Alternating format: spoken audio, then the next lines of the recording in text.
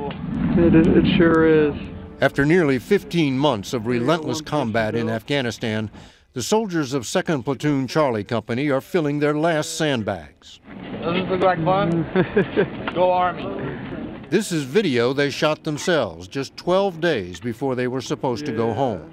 The last 12 days in deployment. 11 days in the wake-up, we like to say. The outpost they are building is at a village called Wanat, deep in a remote and isolated Afghan valley surrounded by the mountain passes insurgents use to infiltrate from sanctuaries in Pakistan. Just 4 days later, it would come dangerously close to being overrun by an estimated 200 Taliban fighters. They're within hand grenade range at this time. Break. This is the scene Apache helicopter pilots recorded on gun camera tapes obtained by CBS News.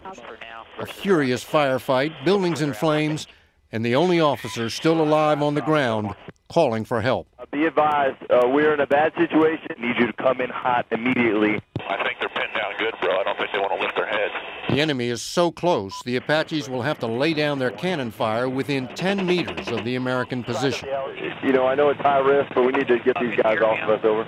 10 meters. So that's got to be kidding me. More Taliban are shooting down on them from those buildings. The Apaches make run after devastating run. Hey, I'm in town with a missile. There you go. That's how you do it. That's how you do it.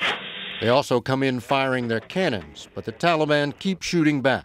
You can see muzzle flashes down here like lightning bugs.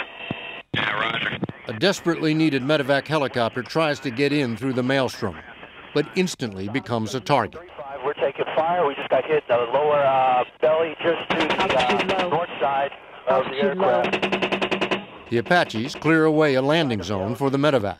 We got several casualties that we still need to move.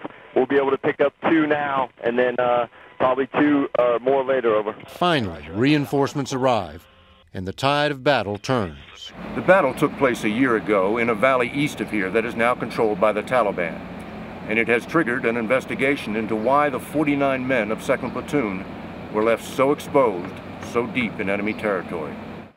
For much of its tour, the platoon was under incessant attack, hunkered down at a base that was surrounded by high ground and could only be supplied by helicopter. Lieutenant Jonathan Brostrom set up a camera to record an assault on that base, and when he was home on leave, showed it to his father, retired Army Colonel David Brostrom. I was frankly shocked. They were getting attacked and probed every day. Heavy attacks by enemy forces. Brostrom's platoon and the other units fighting up and down the valley sometimes called in airstrikes on houses from which they were taking fire. My son showed me that. I said, you know, you just lost that village. We dropped 861 bombs with few questions asked, a senior commander is quoted as saying in a report for the Army Lessons Learned Center obtained by CBS News. Oh! What was that?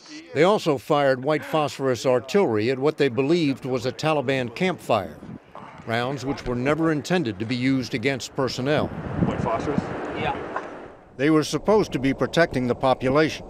But according to the report, the people whose homes were being leveled and neighborhoods turned into battlefields saw no improvement in their lives and no real evidence of security. I said, you know, son, you need to get out of there. And he said, we are. We're moving to another location.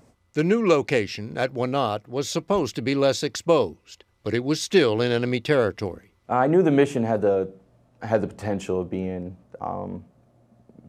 quite hazardous. David Zwick was the sergeant of the platoon, 49 American and 24 Afghan soldiers. I would have liked to have had another platoon up there with troops in the high ground. It was July, and they were short of basic necessities. The second day, we were extremely low on water. We started running out of water. It's very hard to continue working through the heat of the day. Which meant they had to take frequent breaks from preparing their defenses. The villagers knew what was about to happen. A couple people from the village came up and said that the enemy was going to attack. Despite signs of an impending attack, unmanned surveillance drones which had been watching over the platoon were diverted to a higher priority mission. The not having the surveillance was the concern for me.